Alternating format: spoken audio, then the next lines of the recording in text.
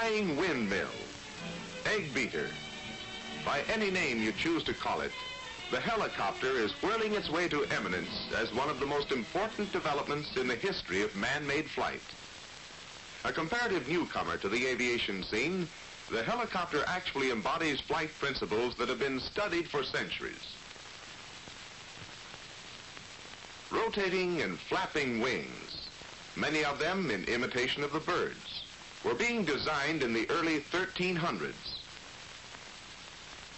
In the 15th century, the great artist-inventor Leonardo da Vinci made several sketches of an aircraft-like machine with lifting screws rotating about a vertical axis. But for 3 centuries afterward, interest in rotary wing flight was virtually non-existent. No effective means of supplying continuous power had been devised.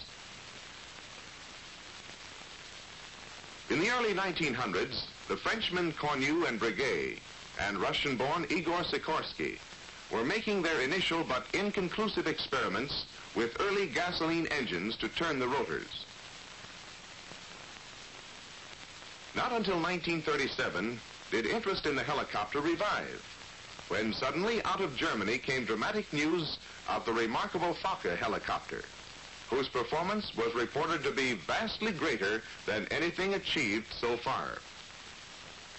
In that year, Hanna Rösch, famous German woman flyer, flew the first experimental machine from Bremen to Berlin at an average speed of 68 miles per hour, and took a subsequent model up to 11,700 feet. By 1939, Sikorsky, now in America, had built his famous VS-300 machine, the first to find a good solution to the hampering problem of torque reaction. From this time on, the helicopter played an increasingly important part in peacetime and wartime aviation. Compared with the advance in fixed wing flying, helicopter development until recently has been slight. Most designers have centered their attention on altitude and speed. But as Sikorsky himself pointed out, mastery of the air will depend not alone on how fast we travel, but on how far we stretch the difference between high speed and low speed. How far supersonic planes will stretch this difference in one direction we can only guess. But the helicopter has taken us to the very limits of the other extreme. The helicopter can stand still in midair. The helicopter can take off vertically. It can move forward, backward, or sideways. It can travel 100 miles an hour or a few feet an hour. It can land with or without engine power on a few feet of landing surface. The combination of these qualities make possible a whole new field of air operation. The helicopter is excellent for reconnaissance and liaison work, for spotting missions and supplying troops in the field, for transporting equipment and personnel between points otherwise inaccessible by air, for rescue work, as proved by its heroic service record in Korea. To begin our study of rotary wing flight, let us first examine the basic principles of aerodynamics which enable the helicopter, or any craft for that matter, to support itself in airborne flight. When a conventional airfoil, like an airplane wing, is passed through the air mass, the air separates in front of the airfoil's leading edge and slips around it much as water slips around the sides of a moving ship. Now, let us vary the angle of attack, or the angle at which the airfoil passes through the air mass. We tilt the wing upward slightly, and the stream of air passing over the top of the wing is unable to hug the surface as closely as does the air striking the wing's bottom surface. This creates a low pressure along the top surface of the wing and a high pressure on its undersurface. The result is lift to the airfoil. In a helicopter, however, the airfoil is not a fixed wing, but a series of 2 or more wing-like blades which revolve around a hub.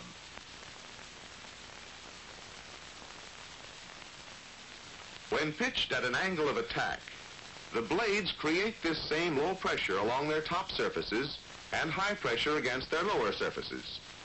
The result, as with a fixed wing, is lift.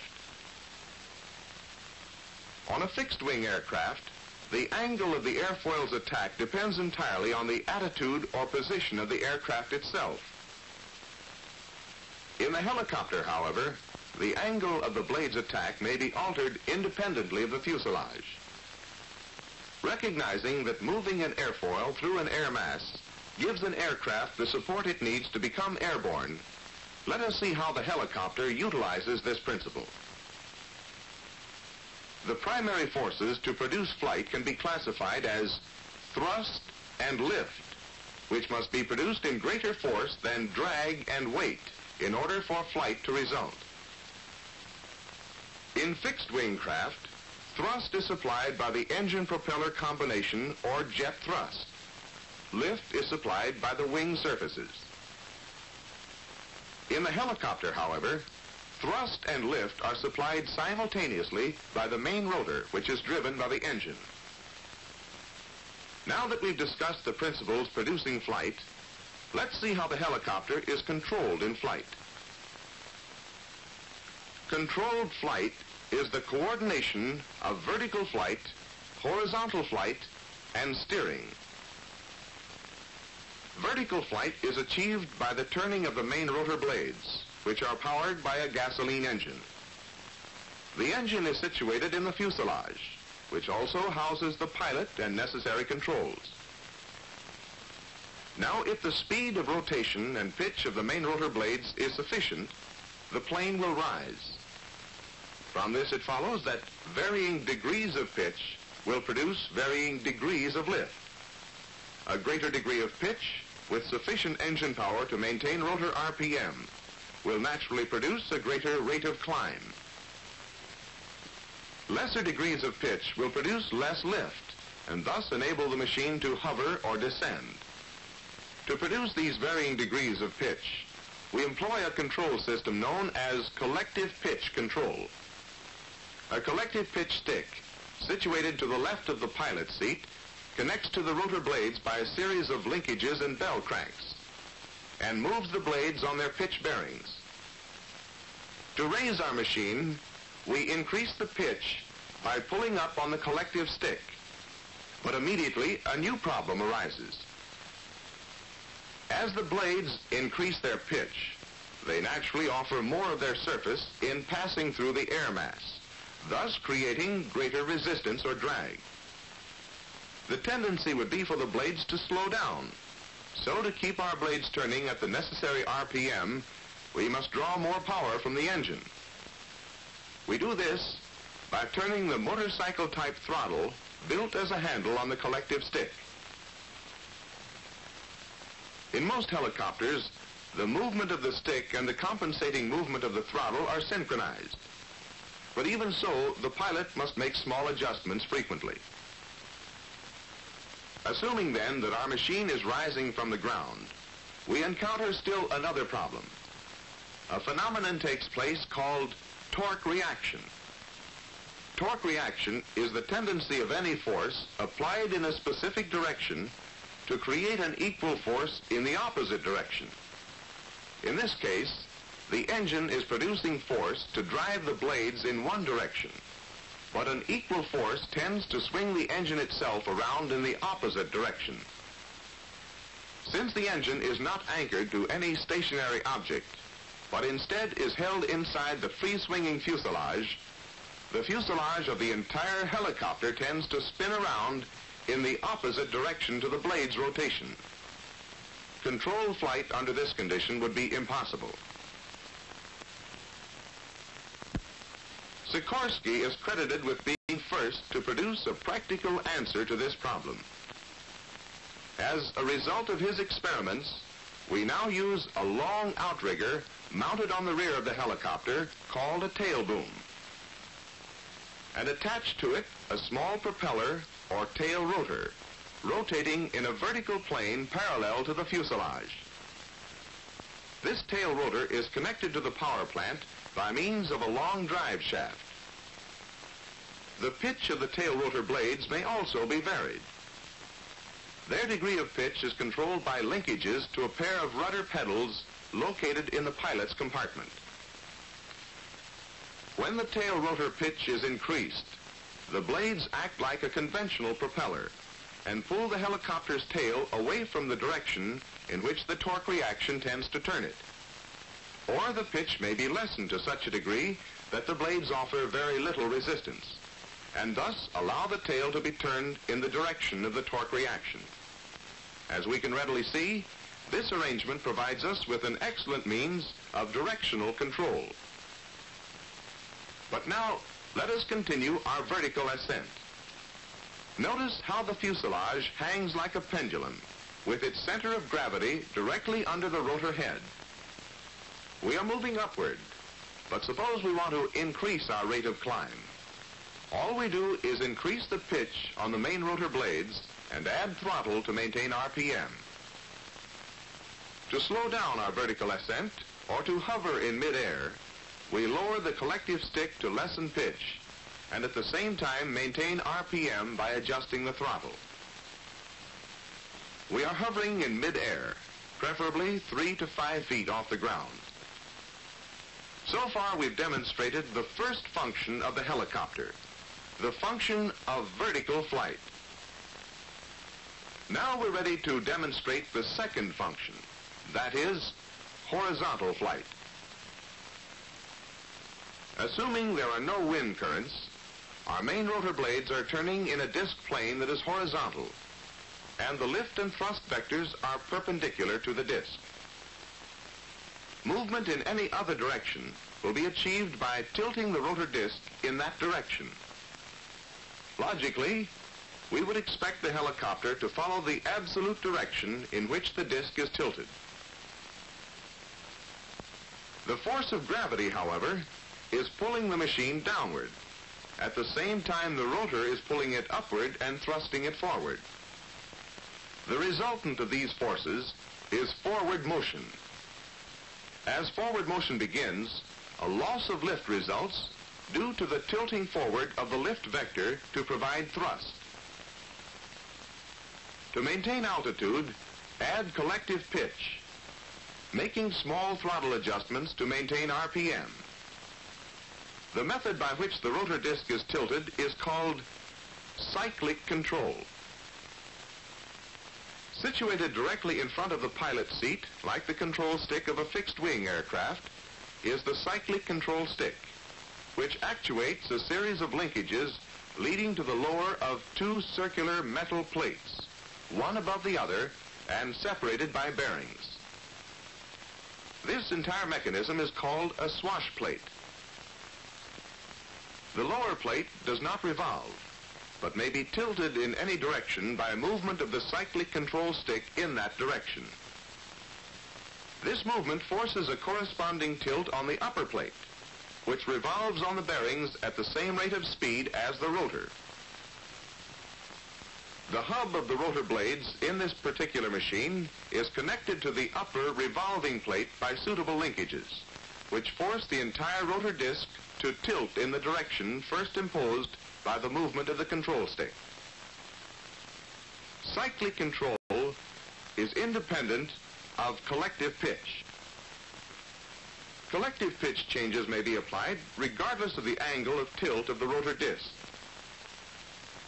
Generally speaking, the collective pitch of the blades provides vertical lift, while tilting the rotor provides forward,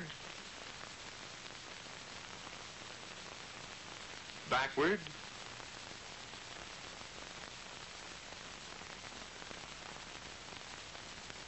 or sideward motion.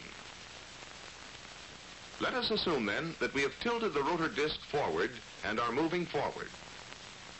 As we do so, we notice a slight loss of altitude. This is due to the fact that while we are hovering just above the ground, our rotor was forcing air downward in a limited area, and thus building up additional air pressure beneath the helicopter. This additional pressure is referred to commonly as a ground cushion. When the helicopter moves forward, it slips off this ground cushion into thinner, less compressed air, and so suffers a slight loss of air support from below.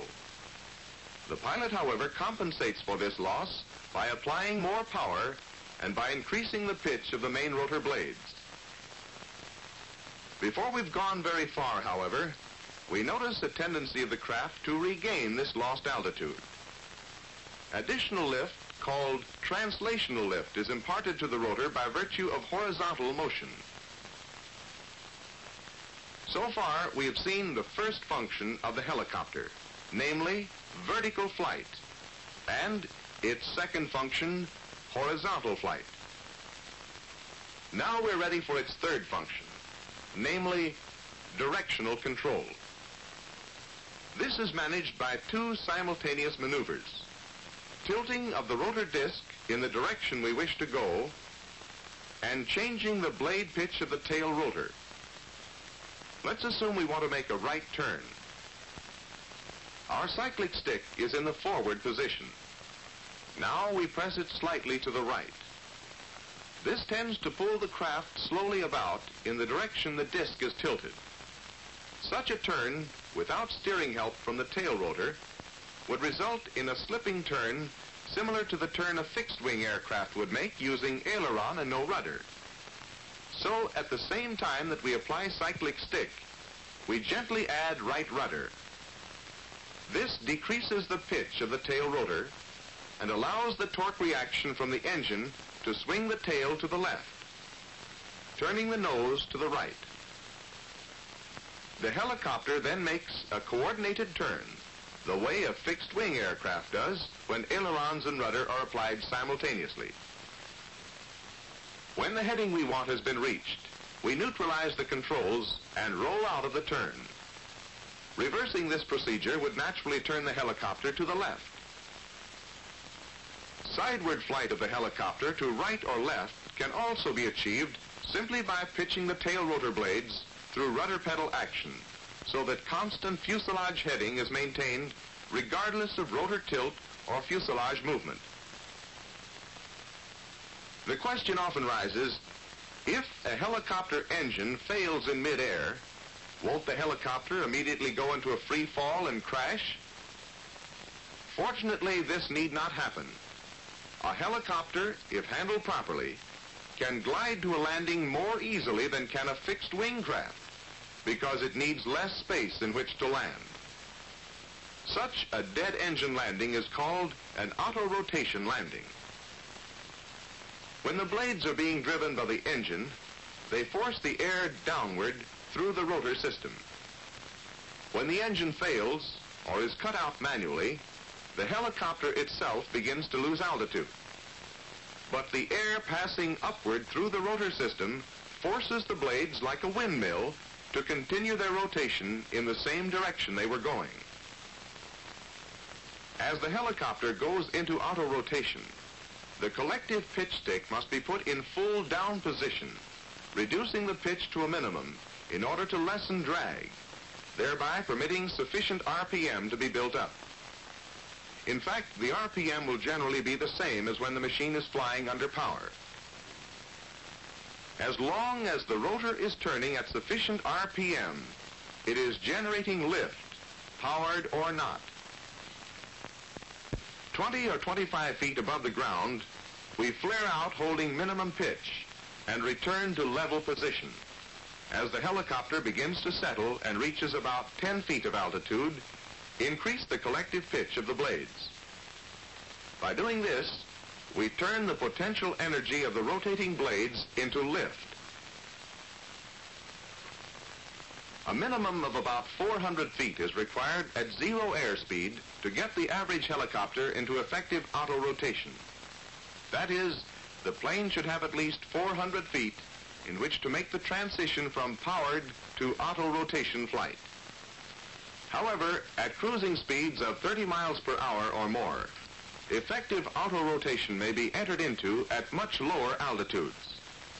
Because the forward speed allows most of the 400 feet of air travel required to accomplish this transition to be done in horizontal rather than vertical flight.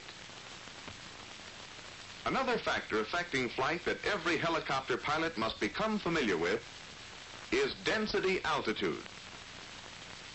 To explain it in broad terms, the gases that make up the air are composed of numerous molecules. The number of molecules is usually measured in terms of so many per unit volume. An increase in barometric pressure will pack a larger number of molecules into the same space and make the gases or the air more dense. An increase in temperature expands a gas so that a smaller number of molecules occupy the same space and makes the gas thinner or less dense. An increase in humidity decreases density by replacing heavier air molecules with lighter water vapor molecules. For purposes of illustration, picture a column of air existing over a certain field. If we set our altimeter at 29.92 inches of mercury, standard air pressure at sea level, our altimeter will indicate to us an altitude determined by the pressure of the air on the altimeter. This altitude is called pressure altitude. However, the performance of our helicopter is greatly affected by the density of the air through which our rotor blades are moving. To determine this density, we must take into account other atmospheric factors which affect air density, temperature and humidity. An increase in temperature and a higher humidity will decrease the density of our air column. By taking into account these factors, we are able to arrive at density altitude. That is, pressure altitude corrected for temperature and humidity. The pilot must know the density altitude of the area in which he is flying his helicopter, because it will bear directly on the performance of his machine. The rotor blades develop more lift in dense air, and the engine develops more power than in thin air. The density altitude may get so high that operation of the helicopter no longer becomes practical unless certain precautions are taken. For example, loads must be lightened. The pilot must know that response to control changes will be slower and less predictable. For the sake of explaining basic rotary wing flight, we have chosen one particular type of helicopter for our demonstrations. This is not to deny that there are other and equally successful types or configurations. In heavier machines, capable of carrying up to 12 persons or more, 2 rotors instead of 1 may be used. Since the torque effect of either rotor can be offset by the other, no tail rotor is needed. Twin rotor machines like the Fokker design mentioned earlier may also mount their rotors side by side, although this type requires wider storage space than other types. Single rotor helicopters have been devised using jet propulsion applied at the tips of the blades to rotate them. This type, too, needs no tail rotor, since there is no engine torque reaction to work on the fuselage. All power originates at the tip of the blades. However, a rudder for directional control is mounted at the rear of the fuselage in the area of maximum rotor downwash. The number of blades on the individual rotor systems may vary from 2 to 5 or more. To conclude this brief introduction to rotary wing flight, let us summarize our investigation of the helicopter in terms of its 3 primary functions. The first of these is the function of vertical flight. The second, the function of horizontal flight. And finally, the function of directional control. All three of these functions are performed for the most part by the rotor system, the blades of which act as an airfoil revolving about a hub. When pitched at different angles of attack, they produce the necessary lift. The pitch of the blades is controlled in the following way. The pitch of the individual blades collectively is controlled by the collective stick at the side of the pilot's seat. The collective pitch of the blades, supported by sufficient power from the engine, determines the speed at which the helicopter moves vertically. Horizontal flight is controlled primarily by the cyclic stick, which can tilt the plane of rotation of the main rotor in any desired direction. Direction of the tilt determines the direction of flight.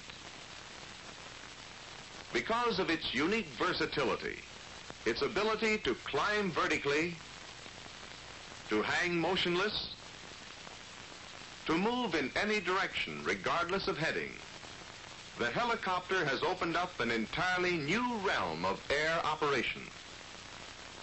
At present, it still lacks great speed and the power to lift heavy loads. But these developments will come with time. It is enough to know that for the present, today's helicopter has proved the ancient theory of rotary winged flight to be a practical one, as many men can testify.